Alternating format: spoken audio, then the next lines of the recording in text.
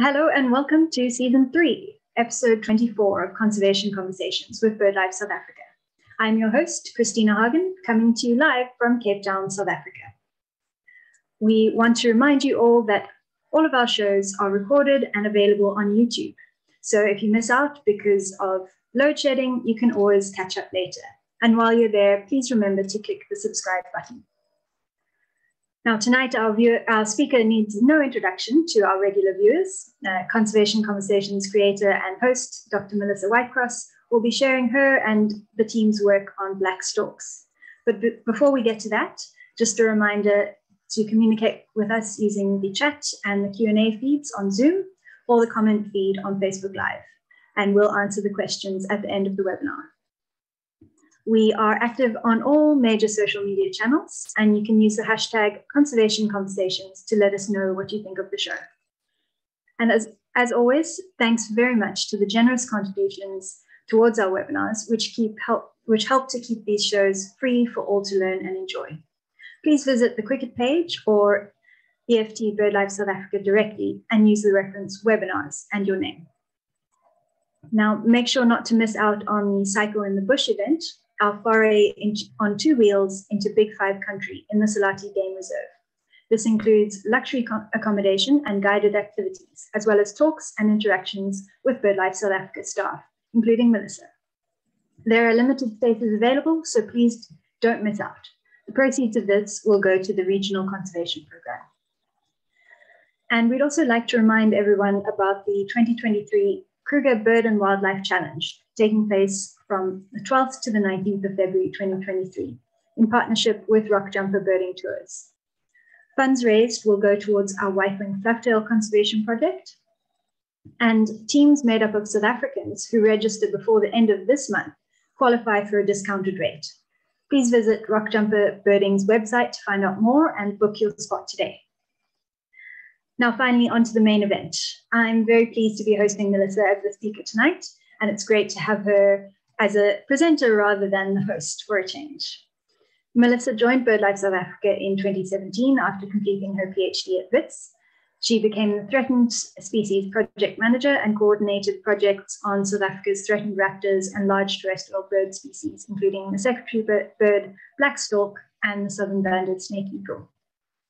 Melissa started as the new manager for the Landscape Conservation Program in January 2020, and she is doing a fantastic job. She is a passionate conservationist and an amazing birder, and she does so much for BirdLife South Africa, from not only running the Landscape Conservation Program and the many projects there, as well as helping out with many other events and initiatives. So she's a fantastic speaker, and I'm very much looking forward to hearing what she has to share with us tonight. So Melissa, over to you. Thank you so much, Christina, for those very kind words, and right back at you. I think you're also one of our incredibly hardworking staff members out there.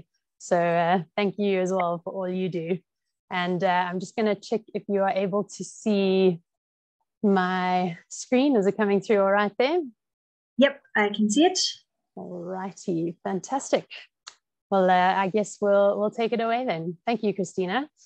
And good evening, everybody. It's weird not to be saying hello and welcome to Conservation Conversations, but it's fantastic to be with all of you, sharing the journey that was one of the very first projects I got involved with at BirdLife South Africa all those years ago. It's great to finally have some concrete science to present to you after our many, many hours in the field. And I'm going to give one quick caveat on this talk. I found out that I would need to fill the slot about 2 weeks ago, and I had a bird fair workshop to put in between there. So bear with me if I'm a little bit rusty as we present this evening, but hopefully by the end of it, you will learn something about these incredibly elusive and beautiful birds. They are notoriously shy, but as the chat feed indicated, they are out there and people do see them. So let's talk a little bit about the status of South Africa's Black Storks.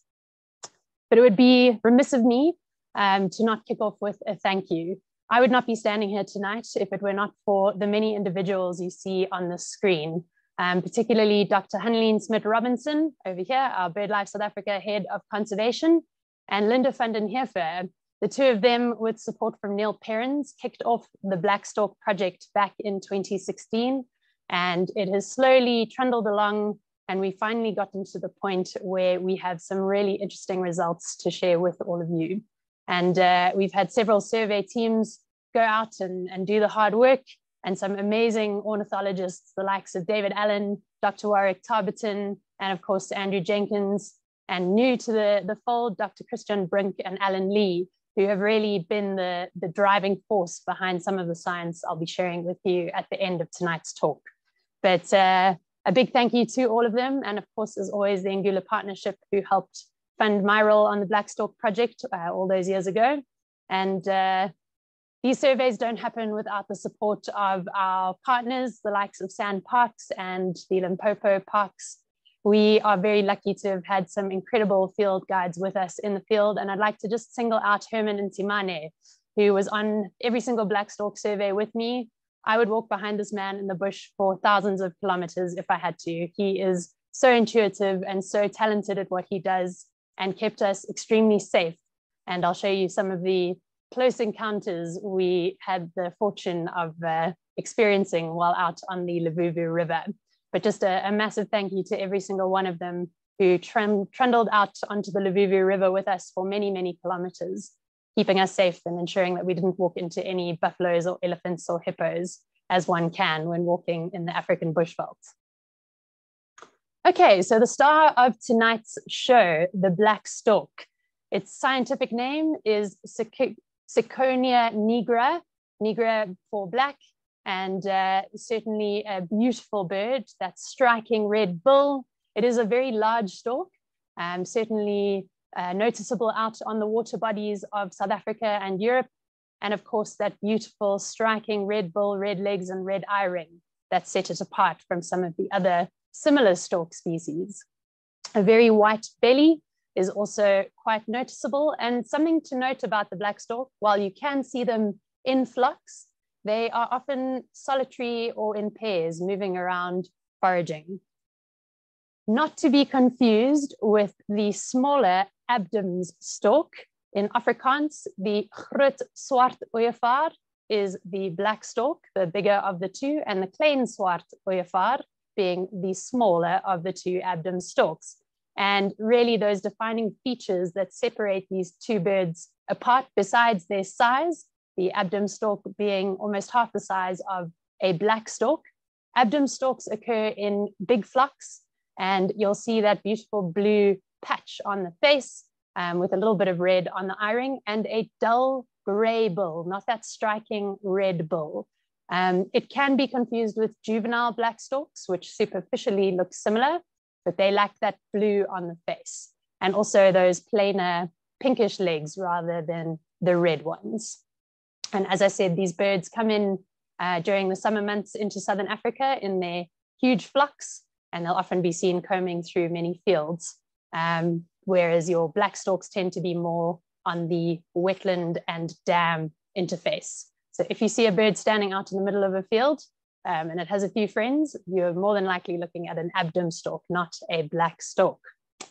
Size-wise, you can see the Adams flying on the left there. At a quick glance, they probably do look quite similar, with very similar undercarriages, those white patches on the belly and under wings.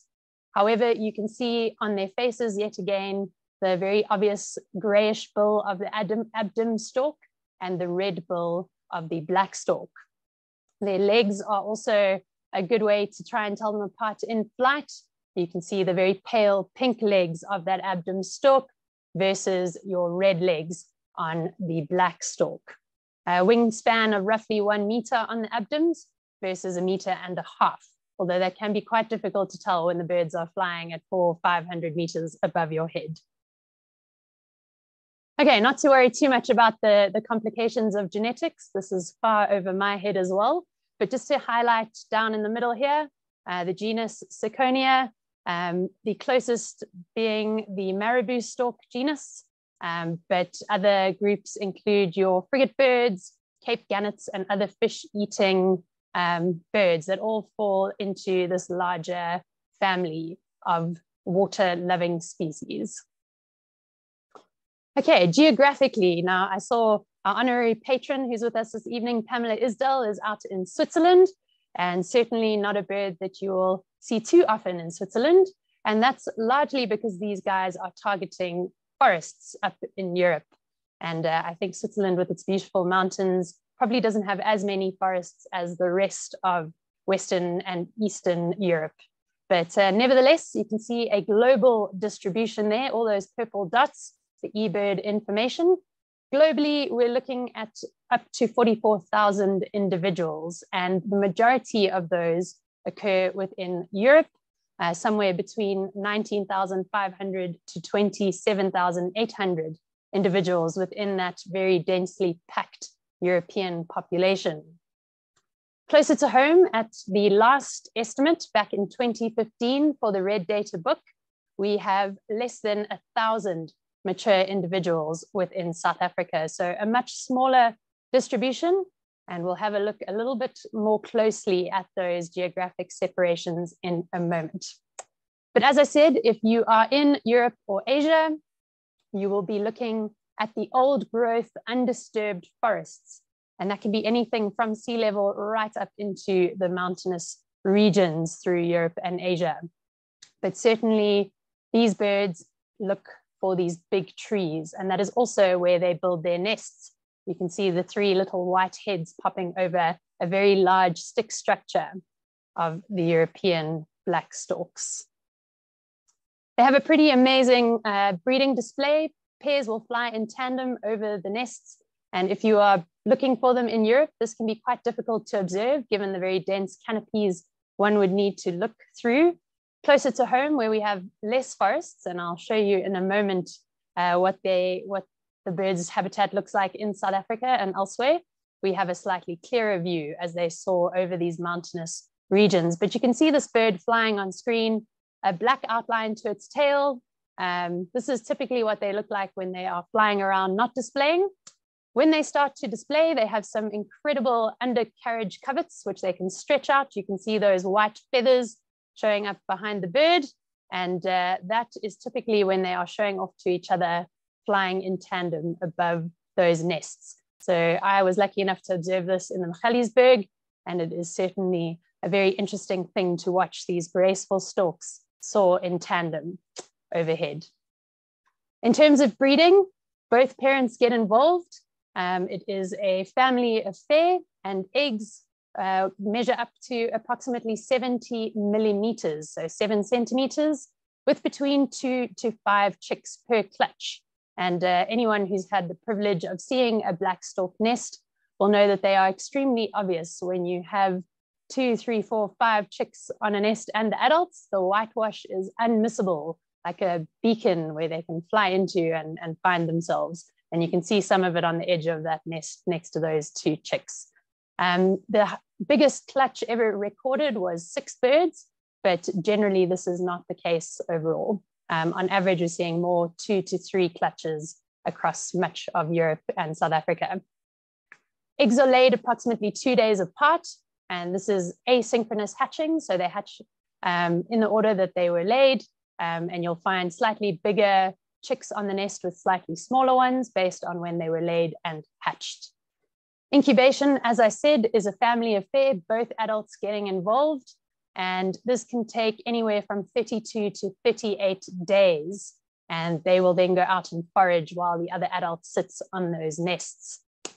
And fledging takes roughly 2 months, so 60 to 71 days for the young storks to grow and develop and ultimately get off of the nest, where they will then go out and start foraging with their adults and learning how to be effective black storks.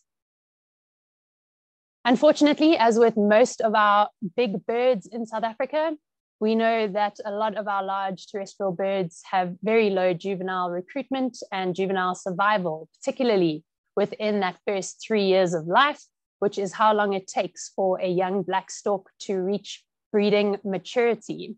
So only 20% of chicks in Europe, and I'm stressing that these data are all from Europe. We are still trying to figure out our statistics here in South Africa, but only 20% of these chicks will reach the breeding age of 3 years. And once they reach that period, Unfortunately, only 10% will make it over the age of 10 years old and 5% beyond the age of 20. It is a dangerous world out there if you are a large terrestrial bird like the black stork. They are capable of living long. In captivity, the longest recorded lifespan was 36 years. So like many of our large birds, living for many decades. And that certainly does play a role in being a long-lived, slow reproducing species in terms of their survival and conservation. So let's drill into this geographic distribution a little bit more. As you can see at the top there, that big yellow swathe covering much of Northern Europe and into Asia, that is what we call the summer breeding range for our Northern Hemisphere black storks, largely based out of Europe and Asia. And these are the birds that are utilizing trees to build their nests. You can see that turquoisey color through the middle. That is their migration routes down into Africa, India, Thailand, and even South Korea. So all of these birds across their northern range will spend the Northern Hemisphere winter when it gets particularly cold and the lakes and water bodies which they rely on for food become frozen. They need to move down to warmer climes, and they do it through a range of different migratory pathways. But something very interesting about the way that these birds move is that they tend to do it through very clear land bridges, as do many of our European migrants. And the wonders of tracking data enable us to really see where these birds are going. And there's this very interesting separation between your Western European birds that are going down through the likes of Gibraltar and the Iberian Peninsula through Spain and Portugal, the ones utilizing the Italian route, coming down through that shoe-like shape of Italy and crossing over into Tunisia and other parts of Africa. And then, of course, the ones going down the central part of the Mediterranean, hopping over the countries near Turkey and various other central Mediterranean areas. We then have the Bosphorus birds coming out of Eastern Europe and Russia, those yellow arrows, and you can see them all crossing down into the more central and eastern part of Africa. So very much a north-south movement by these black storks, and we learn a lot about the way they move, including the amount of space and area that they need when they are foraging in their summer and their winter territories. Now, this was a study carried out by Kano and his colleagues, and what he found was that the birds from the Iberian Peninsula, so these would be the birds coming down through that Strait of Gibraltar into West Africa, had much smaller foraging ranges within the Iberian Peninsula territories relative to their West African foraging grounds, where they had much bigger foraging territories and were traveling anywhere from 10 to 30 kilometers a day in search of good food.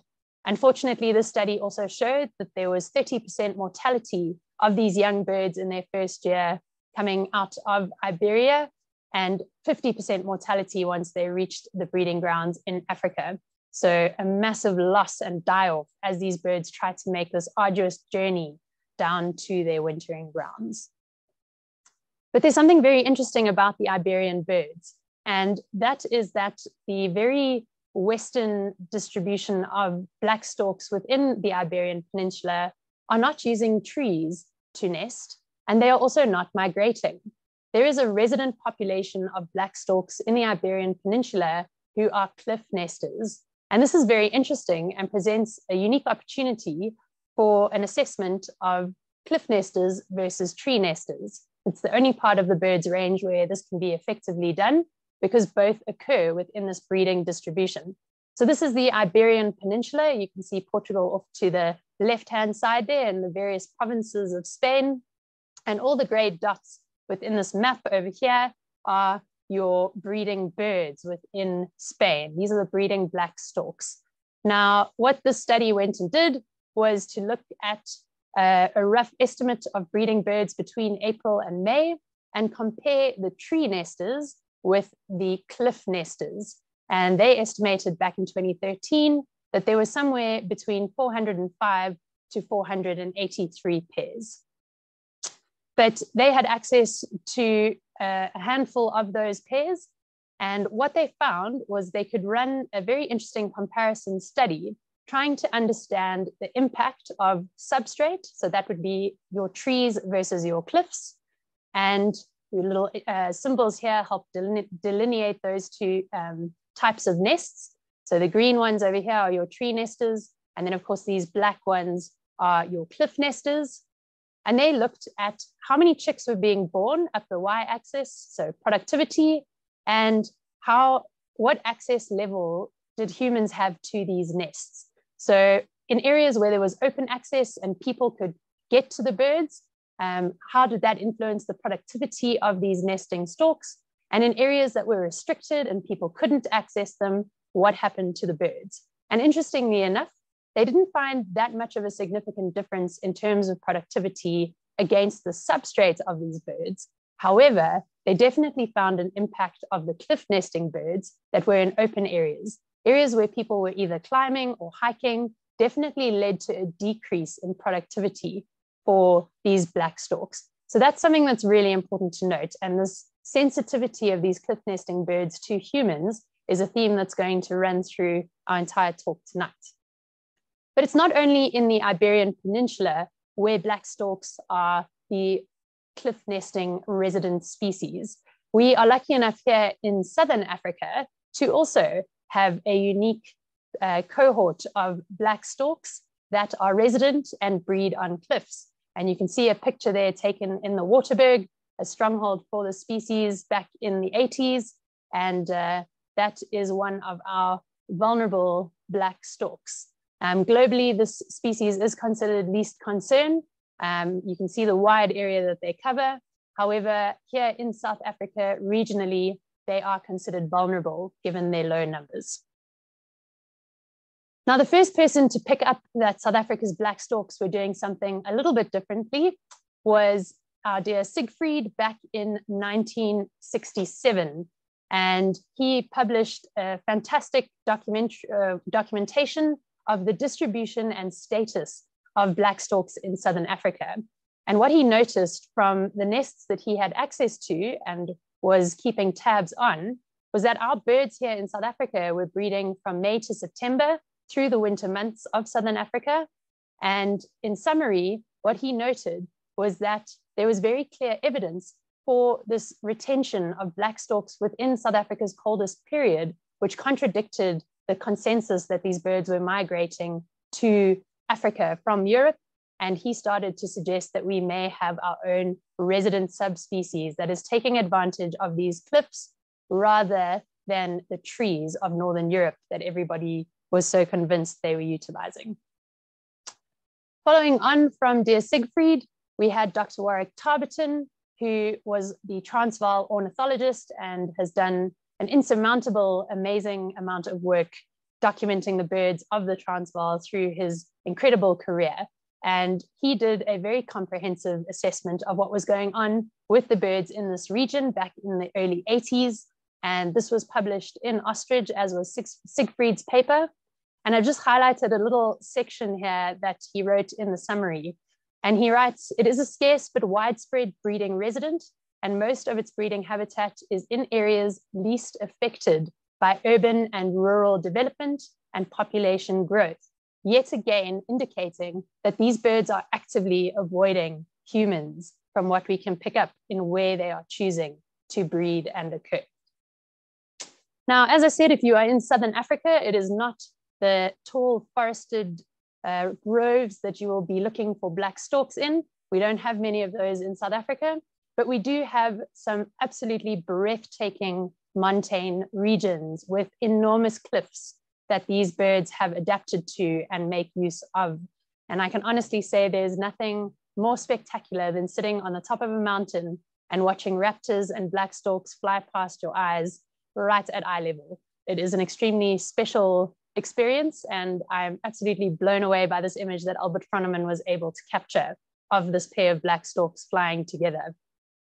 So as I said, big mountains are where we'll find them, isolated remote valleys, the likes of the Soutpansberg, Drakensberg, and those Cape Fold mountains. They are also often associated with vultures. And I mentioned earlier in the chat that my last encounter with a black stork was when we were out in the Khan-Milk-Spruit Valley doing some assessments. It is not uncommon to see a black stork come whizzing by in the vortex of vultures. And you can see the top right image captured in the Magaliesberg. There are black storks breeding within the Skeerpoort Cape vulture colony as well. And you can see a vulture and a stork having a near miss in the air there as they all try and take advantage of those early morning thermals.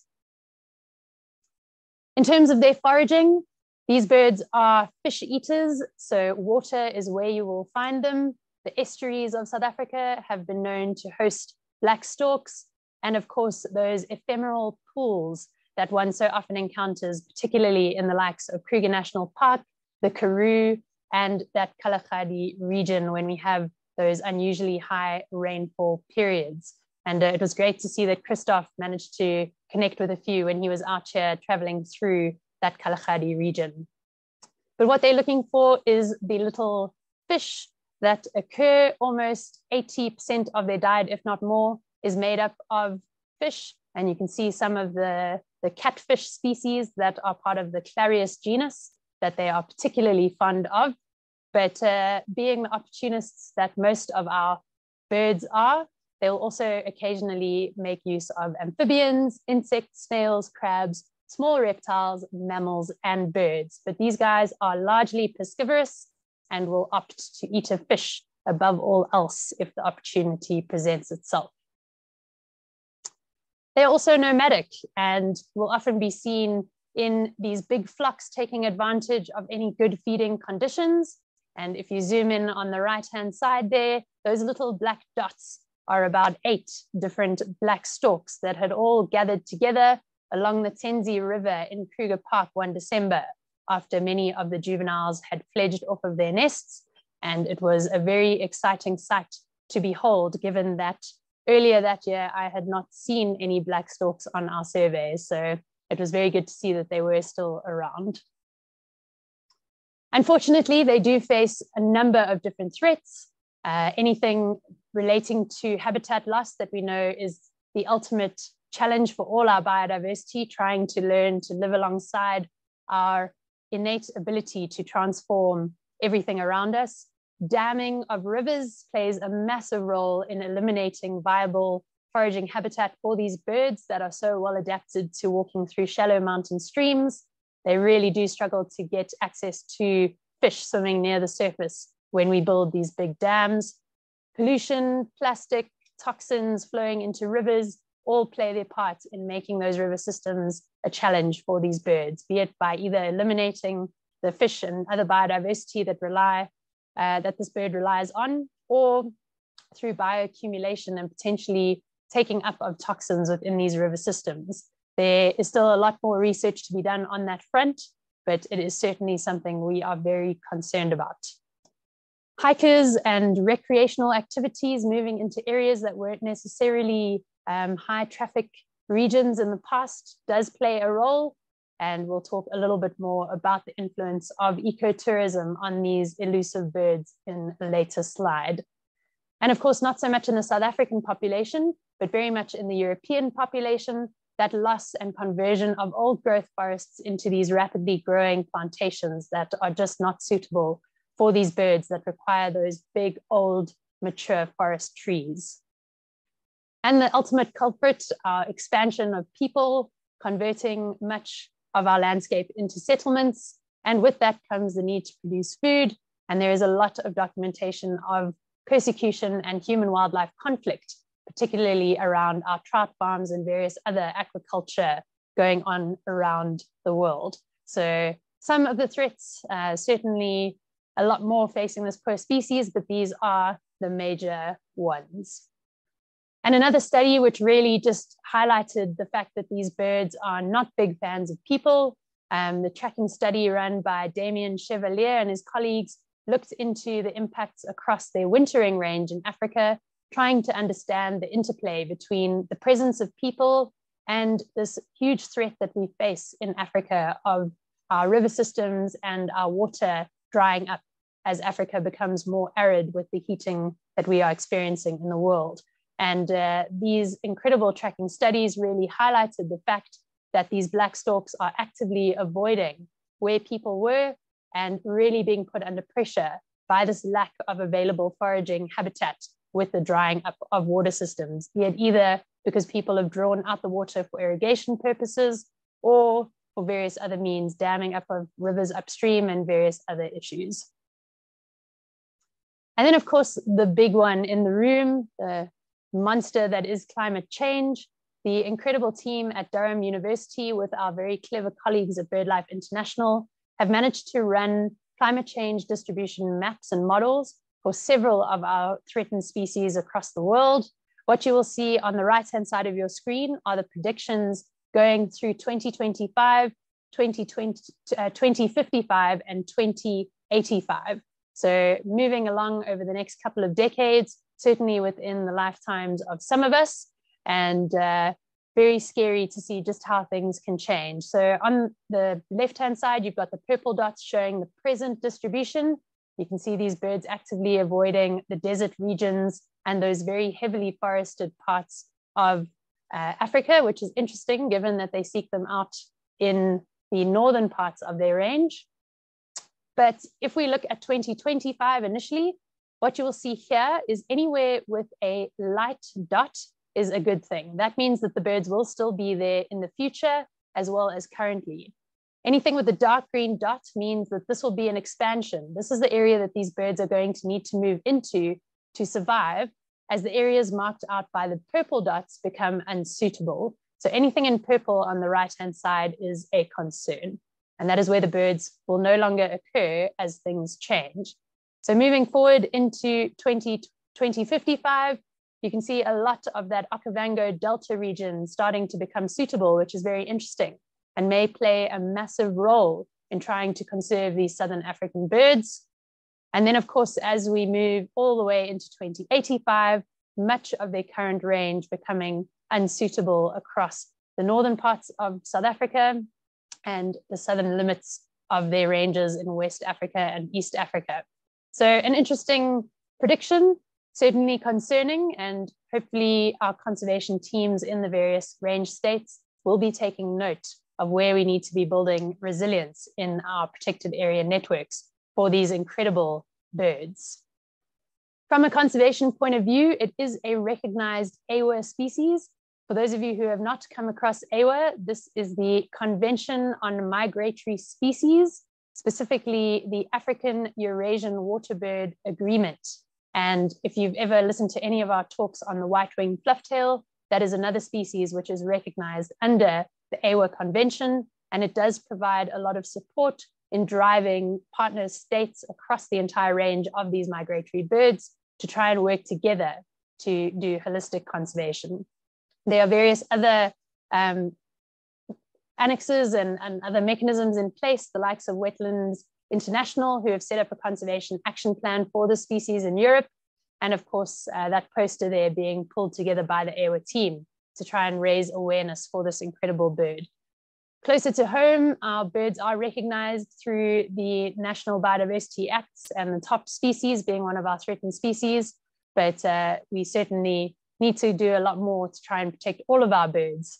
And those of you who tuned in last week to hear our policy and advocacy team, they certainly did do a fantastic job of showcasing some of the legislative mechanisms that are out there. But let's bring it a bit closer to home. So BirdLife South Africa's engagement with the Black Stork started back in 2016 after the red list of Southern Africa's birds came out. And it was indicated that the Black Stork was one of our vulnerable waterbird species. And as I said, my colleagues Hanneline and Linda started off trying to figure out what we needed to take on to try and get a better handle on how to save these magnificent water birds. So as I said, that red list came out, and there were 3 points highlighted at the end of the red list assessment for our Black Storks, which put them into the vulnerable category. And the first one was this lack of information around the population and status of the species in Southern Africa. The only comprehensive national status was that 1967 assessment by Siegfried. And certainly the technology and the information that we had on the species had come a long way since then, but really did require some dedicated work to try and collate everything. Tarboton's assessment of the northern population certainly helped, but we needed this comprehensive look. They also highlighted the need for genetics to be compared with Europe. Unfortunately, we have not got that far as yet, but hopefully one day soon we'll be able to convince one of our academic institutions who are interested in these population genetics to consider the black stork as an important species for assessment. And of course, trying to look at those local scale movements within the sub-region. We've seen some amazing tracking data through the European population, and hopefully one day soon we will start to get some tracking devices out to understand how these amazing nomads are moving and utilizing our water bodies. So just to reiterate, we needed to understand what was going on with our South African birds, particularly around their breeding season.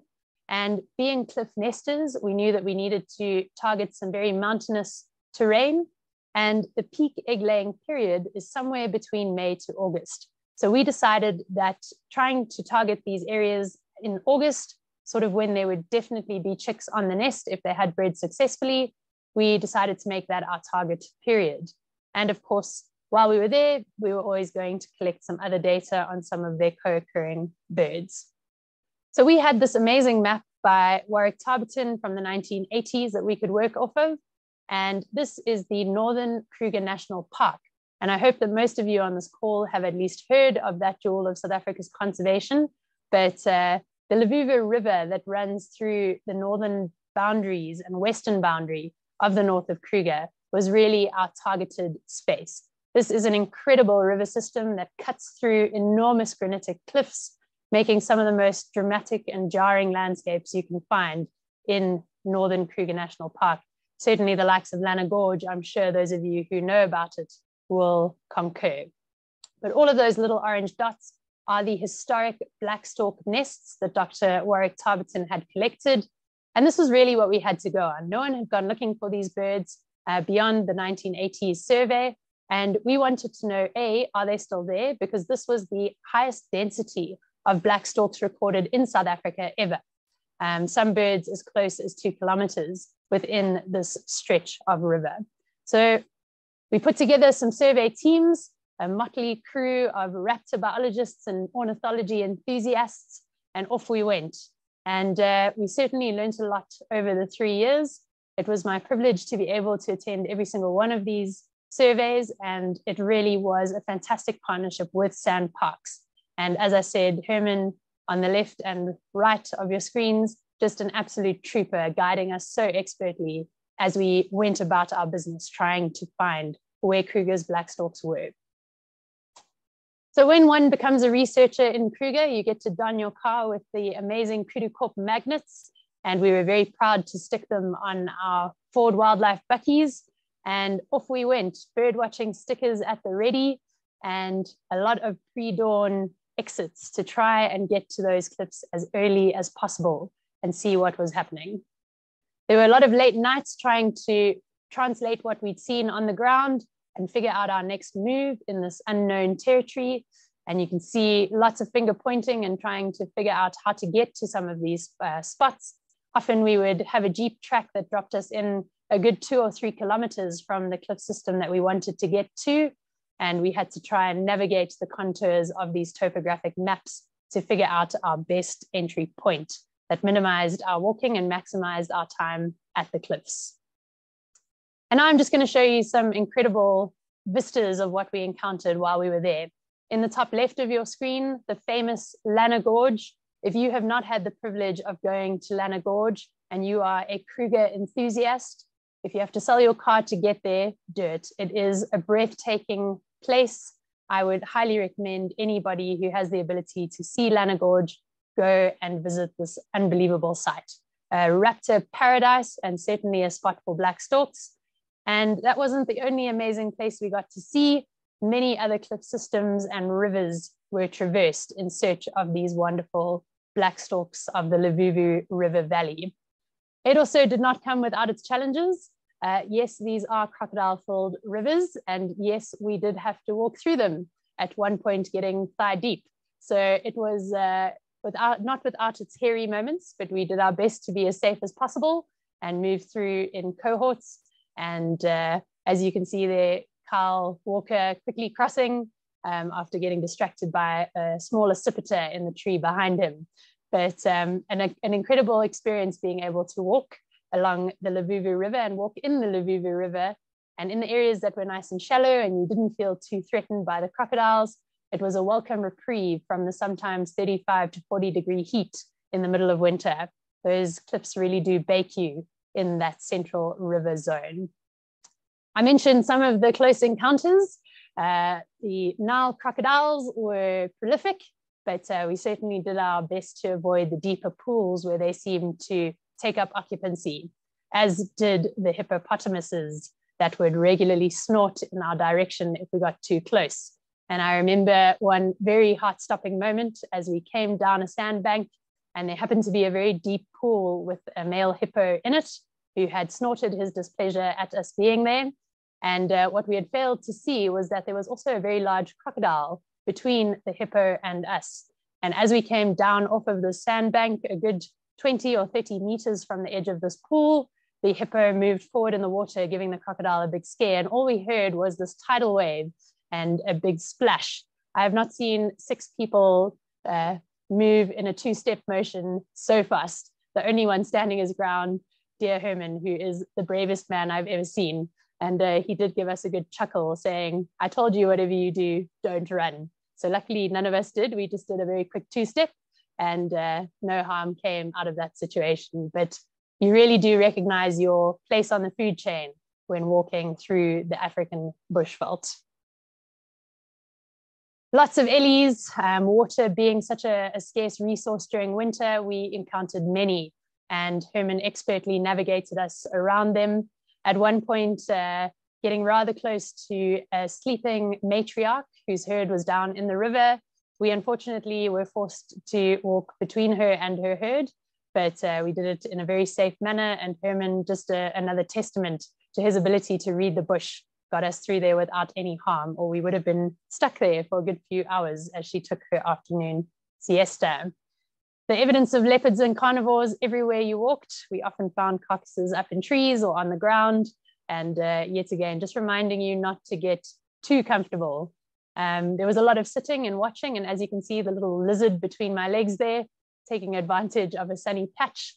And it was quite amazing just to have that time in nature, watching for these incredible birds that come out of the nooks and crannies of these cliff systems. Baobab forests, river gorges, sandbanks, an unbelievable landscape to walk through and survey. And one quite can't believe what is hidden within these cliff systems and river gorges until you set foot into them. A really, really special part of the world. And what a privilege to be able to walk through there and look for the unbelievable biodiversity that was on offer. We birded hard, many hours behind binoculars and scopes, staring at cliff faces, watching for the faintest bit of movement. It is unbelievable how well these birds can hide away stationary on a large cliff face. And don't be fooled, those cliffs in front of the 3 gents on the left-hand side of that screen are a good 200, if not 300 meters high in some places. And there's a lot to look through in trying to find the different birds that are hiding away on them. But our search continued and we worked high and low, all different habitat types along the Luvhuvhu, trying to find our beautiful black storks. And while we did it, there was a lot of good bycatch. Winter happens to be a very good breeding time for many of our raptors. So we did some extra bonus vulture nesting surveys and also managed to find some beautiful breeding Bear's eagle owls and even secretary birds, which was definitely one of the highlights of my trip. And then we managed to find some black storks, which was a huge relief and certainly a good step in the right direction. Unfortunately, the ones we saw, as you can see by those tail feathers, were likely not quite breeding yet. So we didn't see any nests, but certainly these 2 birds were interacting and making the right noises, singing to each other in a very interesting high-pitched whistle. And we carried on through the gorge in search of more. And then we got to Lana Gorge, and something very interesting happened in Lana Gorge in the very first 2017 survey. You can see Anthony in the top there. We were stationed just around the bend from the bottom photograph. At this bend is a pair of Vero's eagles. They've actively been there for many years. You can tell by the two eyries, big stick nests that they have constructed over the decades. And on the other side of this very jarring iron-like triangle of rock was what we thought and had heard word of may be a possible black stork nest. So we were very excited to do the 6-kilometer hike it took to get to this point to try and see if we were able to spot the black storks of Lana Gorge. But something very strange happened while we were there. And to this day, I still scratch my head trying to understand exactly what we witnessed. While we were sitting watching from the usual spot at the top of Lana Gorge, right across that valley towards that triangle that I pointed out, we had very clear evidence of some kind of nesting structure just around the corner from where we could see effectively with our scopes. And while we were sitting there, we noticed a very large female black Vero's eagle come flying in and land next to that structure. So we got a little bit concerned because she clearly started feeding. And as that happened, a black stork came flying in and desperately tried to chase her off of that nesting ledge. Sadly, to no avail. There was some insane acrobatic flight as the female Vero's eagle expressed her displeasure at being disturbed. And it wasn't too long before both Vero's eagles returned to that perch, which I sadly suspect may have been the black stork chick that might have been eaten. We cannot confirm this for certain, but it certainly looked that way. And given the prolific presence of Vero's eagles throughout this gorge, which I'll show you in a moment, the noticeable lack of black stork nests was very, very concerning for us. So in 2017, we didn't find any active black stork nests. We did see birds, but no breeding. And just to bear in mind, this was when Kruger was coming out of that horrific drought. So that certainly could have played a role. But one of the very interesting things we noticed was these blue triangles and just how many Vero's eagles we were seeing within the Luvhuvhu Valley. Certainly a very concerning faction when you try and think that we are looking for black storks that seem to be a prey option for these behemoth Vero's eagles. We confirmed them at these 5 points, the yellow ones being pairs that we noticed flying together. We had confirmed Vero's eagle nests along that Luvhuvhu Valley, almost seeming to replace some of these black storks in 2017. But then it was time to return. We exchanged our raptor biologists for 2 very keen BirdLife staff members, Fani du Plessis and Ernst Retief, and off we went. A lot of knowledge under our belt from the previous season, but certainly still lots of questions to be answered. So we headed off as once again, lots of good bycatch, a few new routes to try and explore, and some beautiful birds, Dickinson's kestrel in the top there, lizard buzzard, and of course more breeding vultures. We also managed to connect with some other awesome birds, yellow-billed stork, collective nests in heronries was fantastic. We even found a Swainson spurfowl nest, those 2 little white eggs over there. And the little fluff in your bottom left is a baby double-banded sandgrouse, one of the cutest things I've ever seen. So fantastic time to see all the animals bouncing back in 2018 with the rains that had come after that horrible flood. We also decided to try a slightly new approach to the Luvhuvhu Valley. Now, I mentioned that the Luvhuvhu River forms the western boundary of northern Kruger, and you can see the Makuya Nature Reserve, which I'll point out to you in a moment, running along that northwestern section of Kruger National Park. And this is a very different side. It's a heavily vegetated, very steep, narrow gorges, even steeper and narrower than Lana Gorge, but some really beautiful habitat to try and survey and some lovely pools for black storks to forage. So that is the area of Makuya Nature Reserve. You can see the faint orange outline there within that orange dotted circle. And we decided to try and explore some of the Luvhuvhu Valley from the other side of the river to see if we could see anything different. When we started, unfortunately, we were still finding nests that did not have anybody home down in this bottom section of the the screen over here, you'll see some whitewash. That was one of Warwick's historic nests, sadly abandoned. But we continued walking and came to this incredible section of cliff. And those of you with eagle eyes may have noticed this tiny patch of whitewash at the bottom here. And that got us extremely excited, because at last, what we found was a bird sitting on a very heavily whitewashed cliff. And when we stuck our scope up, we had found it an active black stork nest with an approximately 30-day-old chick. I think the bellow of excitement I let out was probably a little too loud, but Linda very quickly shushed me, and we excitedly gave each other a good thumbs up.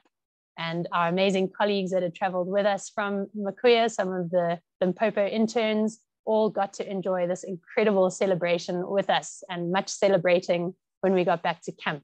Having walked probably close on 60 kilometers at that point and not seeing a black stork, we were very relieved to finally have an active nest and know that the stronghold of the species was not quite gone yet. And I think this also presented an amazing opportunity for us as the team to do some engagement with these incredible interns who happily tagged along and trudged along to the tops of these cliffs with us. We were very, very lucky to have Ernst on the trip, an avid atlaser and BirdLasser teacher. And Ernst showed our two interns exactly what to do when it came to how to identify birds in the field and how to use their phones to keep track of what they were seeing. And I think through that internship, we have two new birders in the Limpopo province who will hopefully continue to monitor what is going on in that Makuya region. We also were lucky enough to work with the African Ivory Route, who very kindly let us stay in Mutale Falls. If you have not been out to Makuya Park, I can highly recommend this beautiful, rustic, remote safari tent destination. And we were lucky enough to be able to give them a full set of African bird life up to 2019, as well as a few bird guides and bird books to help their growing interest in aviatourism and conservation within that region. And it was just so refreshing to engage with people on the ground who are keen to know more about their birds. But if we summarize 3 years of Black Stork surveys, what did that look like? Up in the top right, 2017, we had 2 active encounters of Black Storks, one being that of Lana Gorge, the other, those earlier birds doing breeding flights as one entered the Lana Gorge system. So very interesting to encounter those 2 birds. Sadly, we did not find any others on that trip. 2018 was definitely our best year yet. We had 8 adults and 1 chick, and these were observed during our 2018 survey. If we put that on a scale, we had about 1.4 individuals per 10 kilometers in 2017 and roughly 1.8 individuals in 10 kilometers in 2018. Unfortunately, we only had 1 bird observed in 2019. So very slow going in the final survey. But one of the questions that really caused us to scratch our heads was, we've got this near perfect habitat for our black storks in the north of Kruger. What on earth is going on? And as I said, we often leave these trips with more questions than answers, but these were some of our hypotheses. So trying to understand the water quality of the Luvhuvhu River. I know the Sandparks team have done some incredible work looking at the catchment of the Luvhuvhu, the unbelievable rates of transformation to agriculture, human settlement, and various other issues along that catchment, which all filter into this river system and can cause challenges for the biodiversity relying on it in our national parks. There was a big flood back in 2013. Could that have potentially altered some of the structure of this Luvhuvhu and the flow paths through these river systems? We also know that there's been a huge increase in tourism within the Makuleke concession, and this increase in foot traffic up and down the river system could potentially be playing a role. We know these birds do not like people, and we know that the only time one can hike the Luvhuvhu is in winter when they are breeding. So that presents a big challenge for our tour operators to try and balance taking tourists into this unbelievable place, but minimizing the direct impacts that they have by being there. We also had that knock-on effect from the drought. back in 2014, 15, 16, we had huge droughts within northern Kruger, and that might have caused a lot of our breeding attempts to fail. We know that breeding in our black stork population is tied to rainfall, and perhaps these birds took a few years off trying to just survive these very dry conditions. There also appears to be this competition for cliff nesting sites, and certainly with the uptick in Barrow's eagles, it was interesting to see maybe there's this shift of other more dominant species taking over from the shyer, less aggressive black stork. And then, of course, the bigger, longer-term challenge of climate change. We know that the broader Limpopo Valley region is drying up. We are seeing it on a day-to-day basis. Those of you who spent time in Kruger in the early 90s to now will notice how much drier that northern part of Kruger is. And of course, these being water-loving, fish-eating species, that presents a big challenge for our black storks. But at the end of the day, we are a conservation organization. And the last part of my talk is going to show you how we translated some of this field research into meaningful conservation information. And one of the first things we started doing was collecting black stork nesting records from wherever we could. A wonderful team of volunteers out birding. Whenever they came across a black stork nest, they would let us know. We started adding that to a database, and my colleague Robin Collane started to quantify our river systems on high suitability and low suitability in terms of where we might expect to find some of these black storks. But hot off the press and undergoing review at the moment, and I'd like to just put that big caveat out that this is currently being reviewed and cannot be taken as absolute fact, but I'd really like to commend Alan on the incredible amount of science that he's done to pull together what we translated from on the ground into a meaningful population and status assessment of our black storks in Southern Africa. So thank you, Alan, and a big thank you to Christian, who also helped drive that process of getting this paper together after many, many years. So we had this incredible resource of historical nesting data, the likes of Warwick Tarberton, David Allen, Andrew Jenkins, all happily sharing their nesting sites with us. And we could then take those nesting records and start to build what we call habitat suitability models. Now, for those of you who don't know what that is, I'm going to quickly use our southern banded snake eagle habitat suitability modeling slide. So please excuse Northern KwaZulu-Natal. But essentially, we can collect point location data. That is a GPS point with a time and a date stamp that tells us the location of a bird in a given period. We can collate all of those points into a meaningful species map, and with a little bit of clever elimination so that we account for territory presence, we can then clean up our input data. This is the data that go into a model and tell us where these birds occur. Using that, we can then start to compare that presence data with different elements from the environment. And that can be anything from the broad levels of climate data, things like rainfall, temperature, humidity, with topography. How steep is the area? Are there a lot of cliffs? Is it a river valley versus the top of a mountain? And we can use those different elements with land cover. What is the land use? Is it farming? Is it settlement? Is it natural? Is the soil type different in the different areas? And we can build all of these together into what we call a habitat suitability model. And at the broader scale, we start off by doing that with just climate layers, but then we can really start to pull all of them together to try and understand what is going on with these birds. So the modeling process is complicated. We don't need to understand it for now, but essentially with a bit of data cleaning and understanding a bit about the ecology of the species and what it needs, we know this bird likes mountain systems and rivers. So we have to make sure that we capture that data. We can feed all of that together to spit out a layer which shows us high probability in blue and green and low probability in yellow. So what does that look like for our black storks? We did two models, the first being a breeding habitat suitability model. And this really targeted our cliffs and high-lying areas being the most important predictors for where our breeding birds are going to occur. We know our birds need those topographic features to be able to breed. So that is very obvious that things like the Michalisberg, the Drakensberg, the Soutpansberg, all coming out strongly as important black stork breeding habitats. And even a few through that Cedarburg region. Overall, and in blue there, you can see the area predicted just over 300,000 kilometers of potential black stork breeding habitat.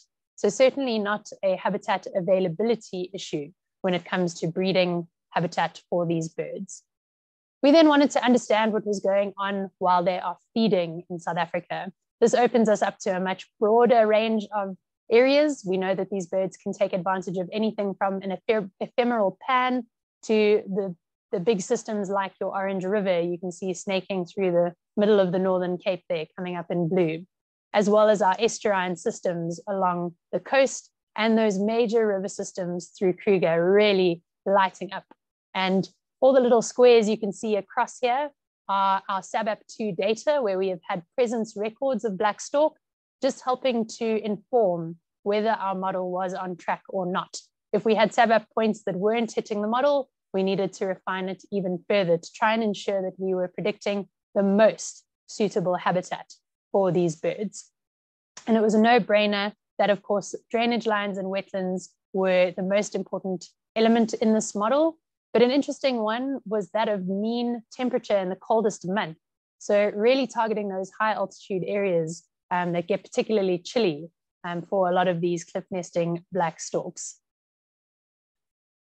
When we start to look at our amazing data set that we have in the Southern African Bird Atlas project, the first one took place from 1987 to 1991, covering much of South Africa in a very broad swathe. We can compare that to our modern day SABAP2 project, which has been running since 2007, and it can tell us a lot about how the distributions of birds have changed. And once again, just a massive thank you to every single one of you that has submitted an Atlas card, irrespective of whether it had a black stork on it or not. All of that data helps us infer where these birds are and where they are not. So what you have on screen here is really the comparison between these two things. On the left-hand side with those bar graphs, what you can see here are the number of quarter-degree cells that had black storks in them during SABAP1 and not during SABAP2. Unfortunately, we can see a massive number that were absent in SABAP2 that had black storks initially in SABAP1. When we talk about reporting rates, that is the frequency at which one encounters a bird in a pentad based on the number of cards that have been recorded. But essentially, if you have a high reporting rate, that means that the bird is frequently present and frequently seen. Low reporting rates mean that they are not being seen as often and likely are less abundant. So definitely a high proportion showing a decline in the encounter rates of these birds in our pentads. Crossing to the other side, we do see a handful of pentads with new records that were not picked up in the first SABAP1, maybe speaking a bit to those changes in climatic conditions, birds moving into areas that weren't suitable in the early 80s, but have become suitable now in present day. And you can see on the right there some of that captured with those red areas showing the really big declines in where birds were seen. In terms of just a geographic scope and abundance inference, this is some very clever modeling that Alan has done, but the layman's version here really is that when we look at our distribution of black storks from the west on the left-hand side of that graph to the east of the country, we see a much higher proportion of birds during the non-breeding season in the west of the country. And I think that translates very clearly in the foraging model, where we can see these birds moving into the broader region as those summer rainfall areas come online to go out and forage after being confined to their breeding cliffs on the more eastern side of the country. We can also look within Kruger Park and outside of it. Interestingly, we don't see that much of a difference across the years. It does seem to be relatively stable in the areas that have been monitored through SABAP. But very interestingly, what we do see is that within Kruger Park, there is definitely a higher reporting rate. We obviously know there are a lot more birders atlasing more regularly within Kruger, so that definitely plays an impact, but it certainly is a key place for these birds to persist, particularly within the boundaries of our national park. And just to highlight here an interesting dip that we saw over the years, you can see from 2008 up to 2021, really, really good in the sort of mid to early 2000s, but through that horrible drought from 2016, a clear dip in the reporting rate as those birds would have had to move off to other areas where they would be able to find fish after many of the river systems had dried up in Kruger. Within our breeding range, obviously, we do see a decline in the reporting rates overall. So this is moving from 2008 out to 2022 across the whole range. While this is a very small decline, it is still one that is notable and something that we do need to be careful of in alerting us to the challenges that may lay ahead. And just summing probably the crux of this work, and I'm going to use arrows for some very complex modeling, because Alan is probably much better placed to explain the intricacies of it. Essentially, what we can do with the data that we have in SABAP2, as well as our habitat suitability models, and this is something that we'll be applying to our future red listing processes, is to look at the potential carrying capacity based on the areas that are coming up as suitable. So we know that roughly there are 10 birds within a pentad at an absolute maximum. How do we translate that into pentads with birds present, and what does that look like for the population of South Africa's storks? We know from our overall breeding carrying capacity data that we could have anything from 900 to 2,000 birds in terms of available habitats. But when we actually start building in that presence data and putting it through some clever modeling, unfortunately, we are looking at the reality where we have only 300 pairs, roughly, within South Africa, Lesotho, and Eswatini. And what does that mean for the conservation of the black stork? If we look at the population up the y-axis, so that's your vertical one, this was roughly around 950 birds back in 1990. A mere 30 years later, the reality is that we are down to probably about 600 birds, squeezing the black stork just within the remit of the endangered conservation category against that population criteria A to B of the IUCN assessment framework. A very big red flag for the black stork in South Africa. So just some concluding remarks coming out of our study, and I'll use these to finish off. Black storks are long-lived creatures, and as such, the slow declines we are observing in the SABAP2 data are indicative of a population which is not losing many adults, and we can see that from the stable reporting rates on the known territories, but it is clearly failing to recruit significant numbers of these juveniles. And if the European rates of mortality are anything to go by, I'm sure our birds are undergoing similar pressures. Given that climate change models are projecting a drier future for South Africa, and we're already seeing that, particularly in the north of Kruger, it appears that our breeding birds being tied to rainfall, we should certainly be concerned for South Africa's black storks. And with that, I hope that you all enjoyed learning a little bit more about these elusive birds. We by no means have all the answers on how we are going to save them. There are a lot of theories, a lot more work is needed. We will continue to try and understand what we need to do to save them. But just a massive, massive thank you to the many, many people who have contributed to us being able to do this study, come up with this initial assessment, and start laying the groundwork for getting a better handle on what is going on with South Africa's black stork population. And as always, that army of SABAP2 atlases, please continue submitting your data. And thank you everybody for listening. I'm more than happy to take a few questions, and I will do my best to answer them, not being a black stork expert. Thank you so much, Christina. Great, thanks so much, Melissa. That was a very good talk, very comprehensive, covering black stork biology and the amazing surveys that you and the team have done. As I said at the beginning, I'm very jealous of those surveys, but also quite a worrying and sobering talk, I should say. So it's great to see that black storks are on the radar, and you've got that paper coming out soon, hopefully, with your latest studies. Yeah, so we'll dive into some questions. Or before we do, just to remind everyone to please join us again next week, where we're heading back to our city birding series. with the talk about birding in Nelspruit or Mbombela. Great. So the first question, maybe starting kind of with their biology, and maybe no one knows the answer to this, but Penny Abbott asks whether there's any indication as to how these birds became cliff nesters in Africa versus forest nesters in Europe. Yeah, thanks. Thanks, Penny, for that great question. I personally am not 100% sure, and would welcome anybody in the chat room who has any theories about that.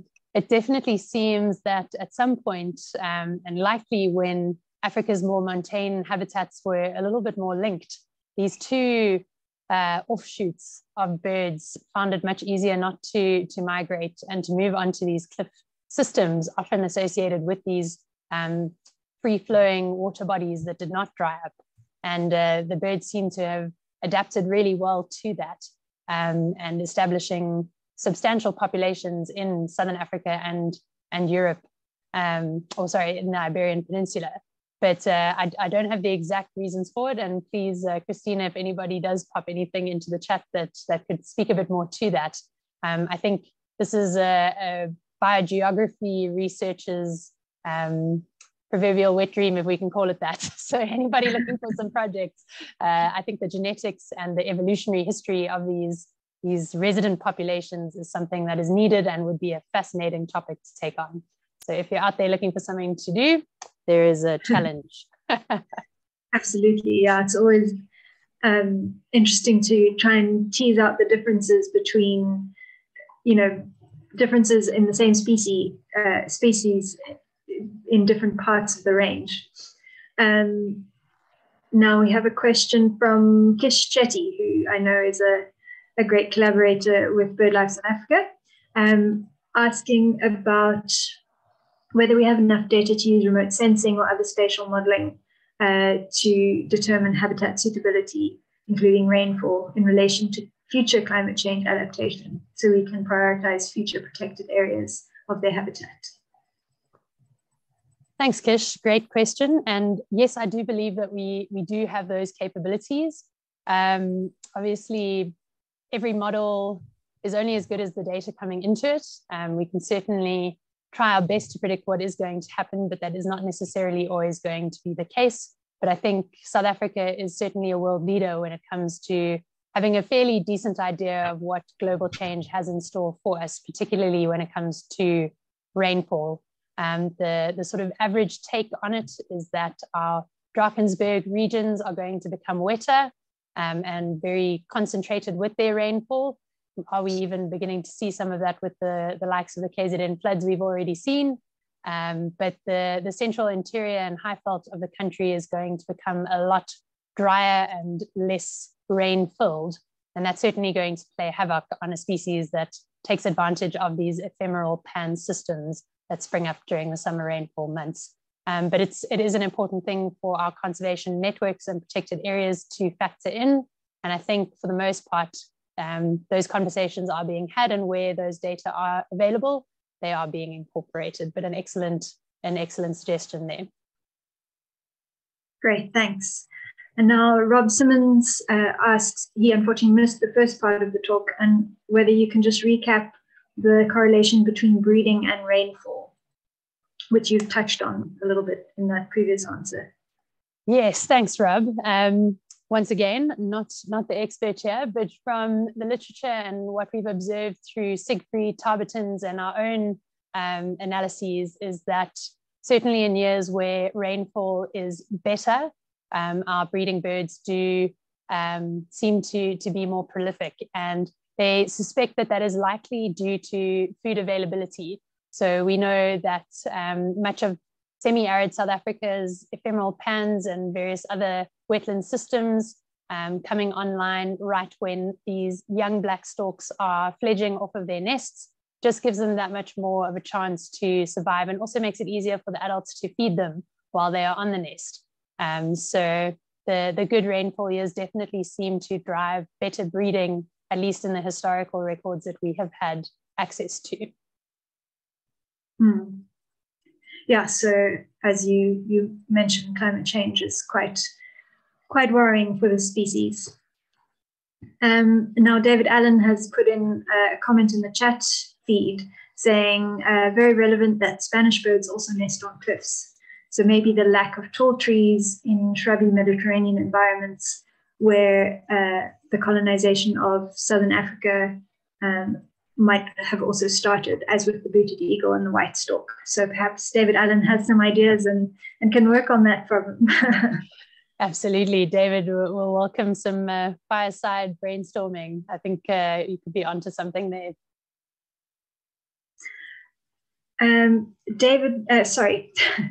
Andrew Marshall asks, do we have any idea how far these birds travel to forage in South Africa and more specifically in the Western Cape? Andrew, great question. I do not have an answer for you, unfortunately. There was a Portuguese researcher who was looking to deploy tracking devices on our black storks in the Western Cape. I am not sure whether that project actually went ahead because I suspect it interfaced with the onset of COVID.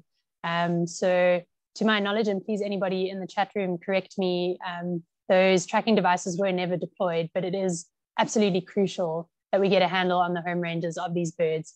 There certainly does seem to be some local scale movements, particularly out of the likes of Mlhubo's Cliff down into the southern KZN and Eastern Cape estuary systems. Tarberton mentioned it in his paper. I was lucky enough to see a flock of black storks heading southwards in what was very clearly a large scale movement.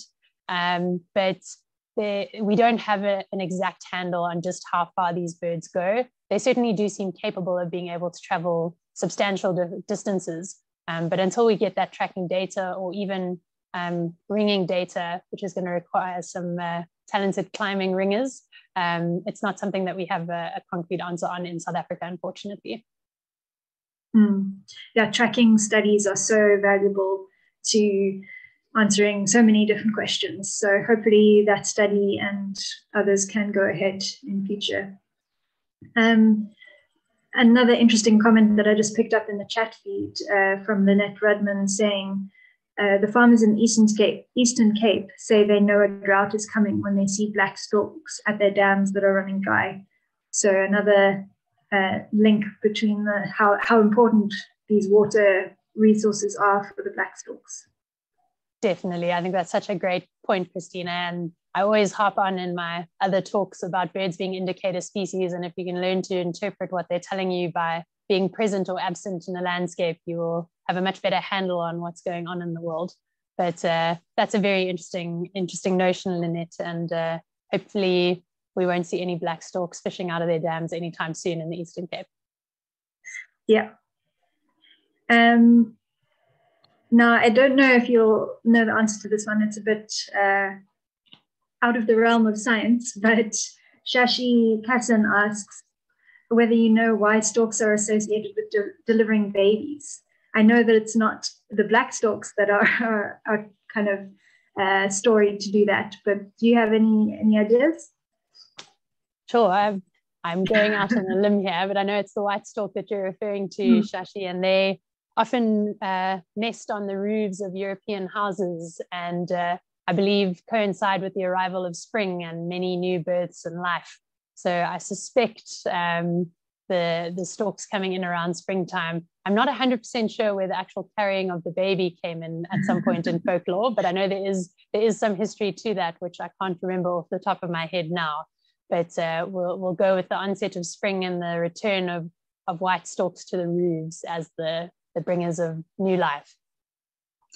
That sounds like a sensible answer. Sarah Charlton asks whether you can talk more on the impact of human presence on black storks, saying some bird species seem so unaffected by human presence or indeed adapt to or learn to profit off of it. Do you have any idea of what the particular impacts are and what they don't like about humans? Yeah, great question, Sarah. And I think a difficult one to answer. And definitely the cliff nesting birds seem to be far more susceptible to this disturbance than the tree nesters, be that because the the cliff nesters are choosing to live in these very isolated, low human traffic areas because they're not particularly afraid to the presence of humans. I can't answer beyond that, but it definitely is amazing to watch these winners and losers as humans expand into various landscapes. Having just driven down to the Cape, the prolific crows along the N1 highway and the very noticeable lack of things like secretary birds just speaks to that point, how certain species are adapting to us. And the reality is, as humans, we are the sixth mass extinction. We are the force that is driving that. And there will be species that cannot cope. We're certainly doing our best as the Conservation Society to give them the best chance. But at the end of the day, when the pressure's on, some species are unfortunately going to run into trouble, and we'll hopefully do enough to try and support them as best we can. And who knows where we'll be in the next 1,000 years, what evolutionary processes will have taken hold with those who have adapted to us and those who haven't. Yeah, absolutely. And I know that everyone at BirdLife and all our collaborators, we're doing our best to try and help the ones who can't adapt as well to human presence. So I think we'll just take one more question. It's 8:20, and that's another question from Rob Simmons, kind of looking further afield, asking whether you know what the conservation status of black storks elsewhere in Africa. Rob, good question. I don't. Definitely not in Africa. I suspect they are having challenges, as are all our large terrestrial birds. But unfortunately, I think Simi and the regional team are doing their best to try and help many of our African partners with their red listing processes. So hopefully in the next 5 years or so, we'll have a better handle on what is going on with species like the black stork in those other range states where they do occur. But unfortunately, at the moment, not that well known. Okay, thanks. Hopefully people can learn from what you guys have done here and start gathering some data on that elsewhere in the continent. Definitely. Just briefly before we close, we recently had our African Bird Fair over the weekend, and I see there was a question asking about watching those videos or those presentations from the bird fair for people who weren't able to join. And I believe that you can still register on EventMobi and access those talks for the next 3 months. So if you just go to the BirdLife South Africa website and look for the bird fair banner, then you can register and access those talks. I think that's correct. Melissa, correct me if I'm wrong. Yes, no, that does sound correct, Christina. I'm not 100% sure about the paid talks. I think those might have been closed down, but definitely all of the free content. There is some wonderful showcases from the likes of the Wits University Bird Lab, some of our top birders around South Africa sharing their anecdotes, and definitely lots of good content on there if you are a bird enthusiast and want to watch more about birds in South Africa and Africa. Definitely go check it out. Absolutely. Great. Well, then I think we'll leave it there. Thank you very much, Melissa, for a great talk. Good to have you on as a presenter and sharing your stories about the black storks and what is being done to try and find out more about them. I don't know if there's anything else you want to say to end off. Yeah, just thank you, Christina, and a big thank you to everyone for listening. I hope you leave this talk with a new appreciation for these elusive birds, and will feel very lucky when you do encounter them out in the field. Please keep letting us know where you're seeing them, and if you do find a nest, let us know even more so as we continue to try and grow our database and understanding of where they are. But thank you, everyone, and hope that you enjoyed that. Yeah, I certainly did. So thank you very much. And thanks very much to our audience for tuning in. And we'll see you next week for another Conservation Conversations. Good night. Good night, everyone. Thanks.